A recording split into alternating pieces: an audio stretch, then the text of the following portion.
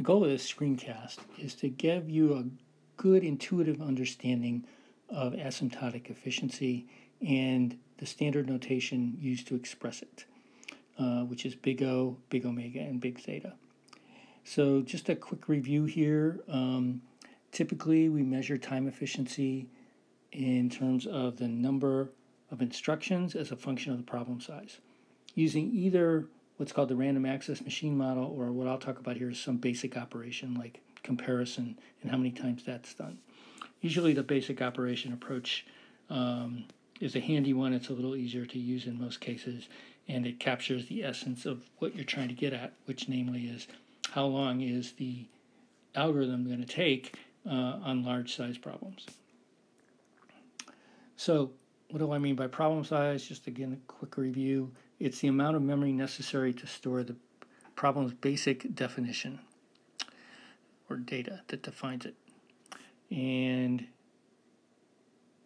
basically what we're looking for is some metric that's independent of the hardware and software, so we don't want to get tied down to any particular machine or compiler. And again, the basic operation approach, which is what I'm going to focus on, is count some specific type of instruction, say for sorting, comparison, or for some mathematically complex thing, it might be something like multiplication. And when we're doing this, we may need to worry about different cases: worst case, best case, or average case. And so just to remind you, if you've been seeing the other screencasts, you've seen this already. If we count the instructions for the worst case, that's going to be the maximum number of instructions for inputs of size n. Best case will be the minimum over all the inputs of size n, and average would be some average. The average case is typically much more difficult to compute than the worst case or the best case. To a large degree, people focus on the worst case performance because in most applications, that's what you're concerned with. How long do you have to wait? What's the largest amount of time that you're going to have to wait until the algorithm completes? So again, we're looking for a metric for large problems because that's when it's likely that the algorithm is going to take a long time to complete. And so we pay little attention to the factors that are less important in terms of the length of time for a large problem, namely different types of instructions, constant factors, and lower order terms. So typically, if the number of instructions is a polynomial, all we're going to care about is the degree of the polynomial. Asymptotic efficiency, which is what we're talking about here, what we care about is for large input sizes. And generally, we're looking for worst case guarantees.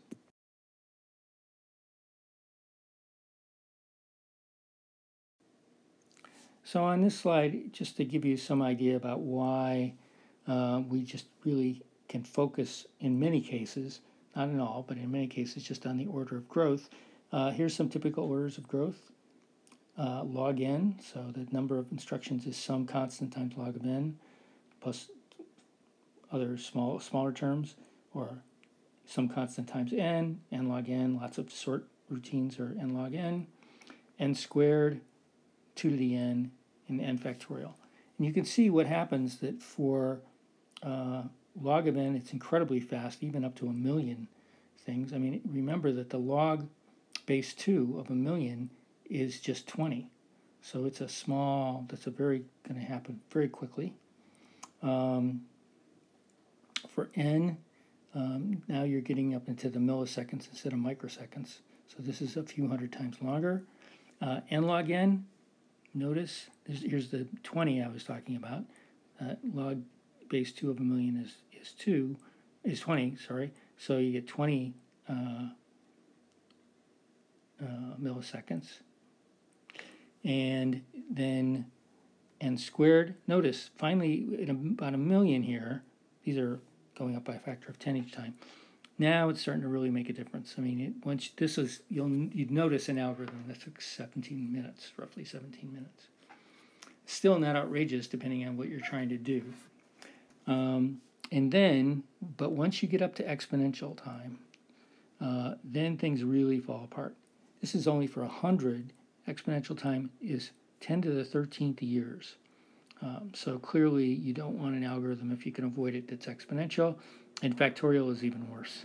These empty spaces are numbers that are much bigger than the age of the universe.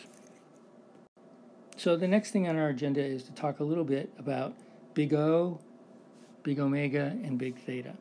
So as you probably know from other places, big O basically is, you can think of it as sort of an upper bound on some function, okay? And the way we define it rigorously, which I'll talk about in a second, is basically past some point of input size. So input size is bigger than n0.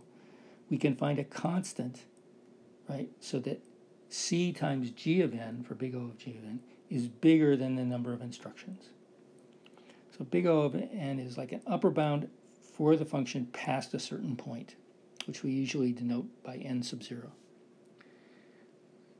Big omega is basically a lower bound past some certain point, again n sub 0, and that can be, that number can certainly vary depending on the algorithm.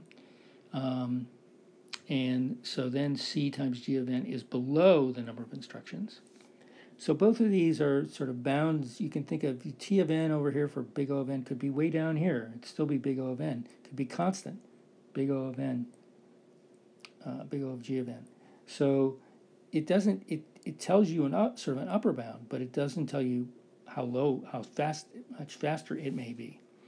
If you want to know both an upper bound and a lower bound, that's big theta of G of n. So now the instructions, the number of instructions that have to get executed past a certain problem size is going to be bounded above by some C times G of n and bounded below by some different C, C2 of G of n. This slide has the formal definitions. I won't bore you by reading it to you, but you should definitely study it. So T of n is big O of f of n if there exist these two constants. This is, remember, this is the multiplier of f of n, and n0 is the point past where you're going to be, the number of instructions are going to be bounded. So n0 bigger than 0, so that T of n is less than C times f of n, so it's bounded by C times f of n, when n is bigger than n0. Notice this definition for omega is exactly the same, except all you need to do is change this inequality. So for big O, T of n was less than or equal to. For big omega, it's bigger than or equal to. So again, omega is, you can think of it as a lower bound. And then theta is a tight bound on both upper and lower. Okay, so now you need two constants, and again, the point past which you've got a big enough problem that you care about it, and T of n is captured between C1 of f of n and C2 of f of n. There are other classes, little o and big O and little omega, that basically are analogous to less than, as opposed to less than or equal to. So big O of f of n is basically the set of functions that grow more slowly than f of n. And little omega of f of n are functions that grow strictly faster than f of n. Here's our pictures again. I won't spend any time on them, but it's good to take these pictures and reference them back to the formal definitions given on the last slide. Here are just some of the properties that are, I think, pretty intuitive but important to remember. F of n is a function in big O of f of n, right? I mean, f of n obviously grows at the same rate as f of n. It's bounded above by some constant times f of n, say 1.1. If f of n is big O of g of n, then g of n is in big omega of f of n. Okay, so if I sort of read this intuitively, if f of n doesn't grow any faster than g of n, then g of n doesn't grow any slower than f of n.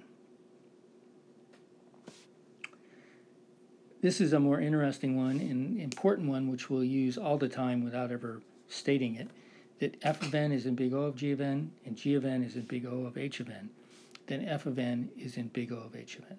So you could think of this as if 10 times n is in big O of n squared, and n squared is in big O of n cubed, then 10 times n is in big O of n cubed. So intuitively, I think that's pretty obvious, and the proof actually is very straightforward.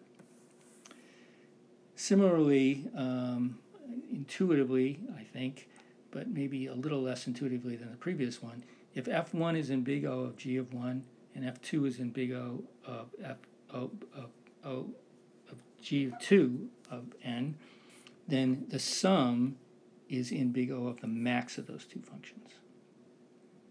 If you think about it, that makes sense. If one of these functions, say if f of 1 is in O of n squared and f of 2 is in O of n cubed, right, then the summation is going to be in big O of n cubed. A few facts that we'll use over and over again, or you'll use over and over again in analyzing your algorithms, is all logarithmic functions belong to the same class, no matter what the logarithm's base is. That's because log base 2 and log base 10 are they're only different by a constant. And we'll explore that in some of the labs. Polynomials, all we care about, of course, is the highest degree term, so the degree of the polynomial. Exponential numbers do have different orders of growth, though. So 3 to the n grows faster than 2 to the n. So these, just because exponential and logarithms are inverse functions of each other, that doesn't mean that they behave the same in terms of asymptotic growth. So you have to remember this one. It's important that exponential functions grow faster if they have a larger base. And then here's the ordering. So if a function's order log n, right, that's going to be less than the ordering of n to some alpha where alpha is bigger than 0. So for instance, log of n grows slower, strictly slower actually. This is an abusive notation, but what I mean by this is it grows strictly slower than, say, n to the square root of n, or the cube root of n, or n squared the cube root of n squared, which would be n to the 2/3. And obviously, so the bigger alpha is, the bigger the order of growth. So this could be, so n to the squared, n squared is less than n cubed, etc. Then we've got exponential functions, okay, and they're all faster than grow faster than polynomials.